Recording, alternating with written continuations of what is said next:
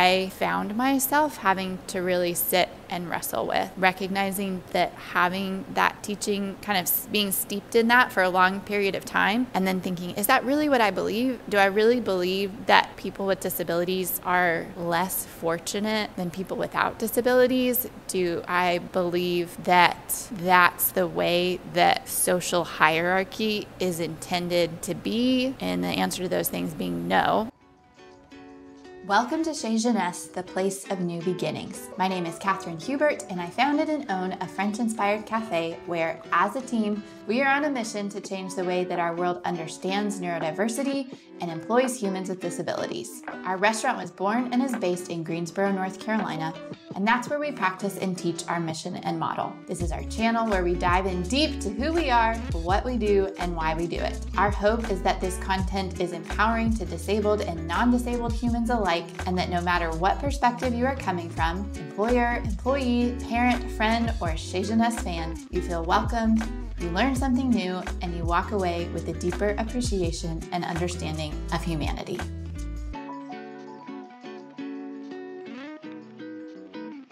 Hi everybody, welcome back. We are so excited to have you here. Today we are doing something a little bit different, maybe in title, but the themes and the concepts are still the same. We are also digging into something that's a little bit more, feels more personal for me than what I normally bring to this channel, which feels funny to say because everything that I feel like I bring to this channel is very personal to me. But we're going to be talking about the crossover, the center of the Venn diagram between disability, employment, and deconstruction. For those of you who are unfamiliar with that term, deconstruction is a word. It's honestly not actually my favorite word or description for what happens, but it's the one that's most commonly used within religious circles when someone breaks down or deconstructs from religious theology or ideology that they have previously grown up with, subscribed to, etc. It's something that has happened a lot culturally with people that are in my age range and generation. And while this is not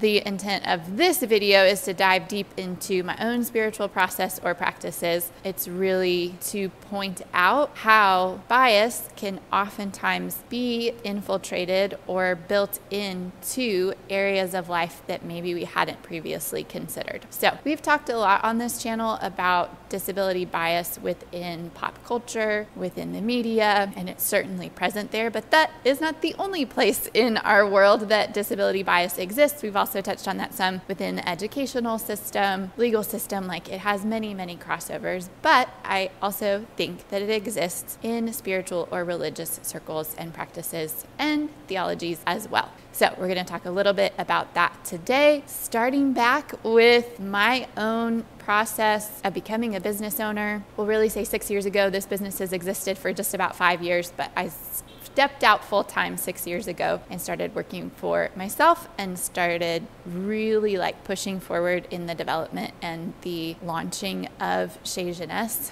and then have been the business owner of Chez Genèse for a little over 5 years now. The process for me of becoming a business owner, and specifically this business's business owner, has just opened me up in many, many different ways and for many different reasons. It has put stress and pressure on me unlike any that I've ever experienced in my life before. It has caused me to really dig down deep and evaluate my own thoughts and ideas about myself, about people, about the world. And a big part of that is because, one, I'm in a leadership role and responsibility, and two, we have a social impact mission to our business. And because of that, the work that we're doing touches on so many different things. And I think I knew that going into starting this business, but I didn't know to the fullness of what I would experience, and recognizing that I've had to really get real with myself and think through what my thoughts and ideas are on just about everything in my life, because of how that intersects with the work and the ideas that I hold for the business that I do have. All of that being said, how does that tie into deconstruction, and what has some of that process looked like for me? This is just a little caveat or a little break to tell you that this is not going to be a video about me talking about what my spiritual beliefs and practices currently are, even necessarily all of the ones that I came from or was raised with. because my intent in any of the content that I create is never to lay blame or put down anything or anyone. It's to raise awareness, it's to bring curiosity, it's to ask questions, it's to explore ideas. So I'm approaching all of that and this content through that lens. I'll keep it brief to say I was raised in a religious environment. I still identify as having a lot of spiritual, just being spiritual, I guess. I don't know a better way to say that. But my thoughts and process over the years and over the past 5 to 6 years especially have shifted a lot to become much more settled with myself. I feel like I've been coming back home to myself in a lot of different ways. And so I'll just kind of leave that there. There's a lot of other channels if you're interested in the process of deconstruction in general that will go into way more details than what I'm going to go through today. But namely, I want to point out one main thing that I feel like started some of the teasing out or breaking down process for me. And that is that within a lot of at least evangelical church cultures, there is a belief and a Bible verse that gets pulled out a lot and used, which is serving or helping or loving the least of these. It took, I think, a long time for me to start to identify or recognize that it's used within Christian circles, oftentimes in support of marginalized groups and people who are oftentimes left out of society. But within that, there is a lot of bias that still depicts the person not in those marginalized groups as benevolent, as caring, as almost saint-like sometimes for caring for those who are the least of these or who have been marginalized or left out of society. So it's not really promoting a perspective. Again, a lot of this is from my own perspective, but from the soup that I've been stirred around in, the concept there is not really one of equality and pushing towards social justice.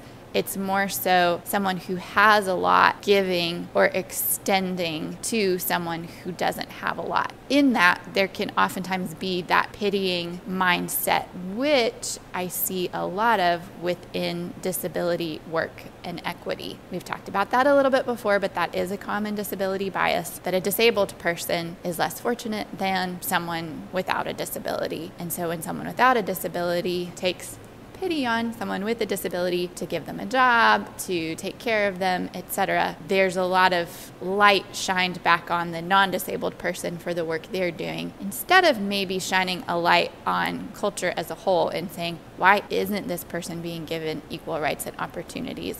What do we believe about the inherent value and worth of the disabled person and how they belong in our world? So, whatever the original context and meaning of that verse originally was, I think it gets misapplied and promotes further bias and stereotype, specifically in this example within the realm of disability. And that was something that I found myself having to really sit and wrestle with, recognizing that having that teaching, kind of being steeped in that for a long period of time, and then thinking, is that really what I believe? Do I really believe that people with disabilities are less fortunate than people without disabilities? Do I believe that that's the way that social hierarchy is intended to be? And the answer to those things being no.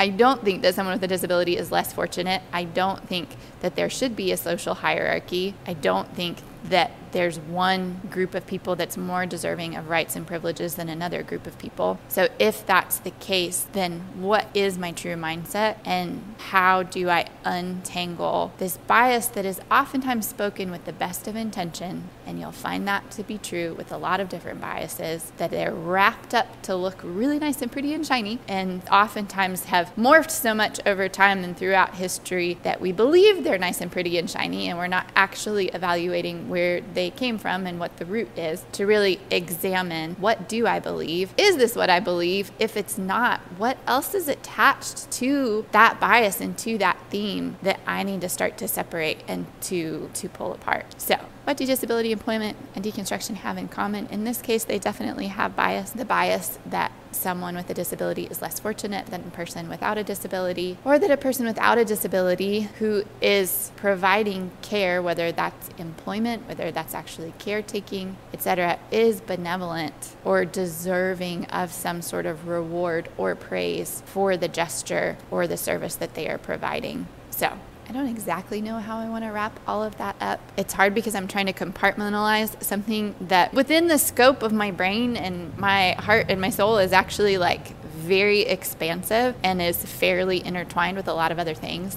But I guess in summary, what I would say is that it's helpful when we're starting to get curious about ourselves, the things that we believe, the things that we stand for, the bias that we have, that we don't leave any areas or facet of our life unexamined in that process. That sometimes in the places that you least expect them, you will find narratives and beliefs that are impacting and causing some sort of sway, or it's a small voice in your head that's dictating choices that you may or may not actually truly believe or resonate with. So that's it for today. Thanks for being here. If you have questions, thoughts about that, please drop them below, and we'll see you next week.